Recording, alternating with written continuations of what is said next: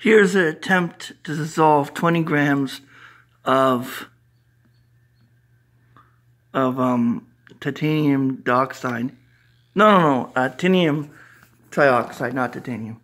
Made a typo on my thing. You can see it's boiling heavily, but I don't think it's reacting with the titanium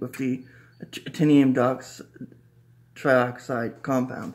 As you can see, there's a small amount of gas being produced, and it's going up a bubble and going to solution.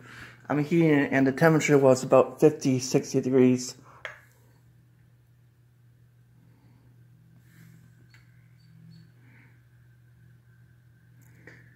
$56°C around there. I let it heat up, but I don't think this is kind of fair. Titanium oxide is very hard to dissolve. It just dissolves.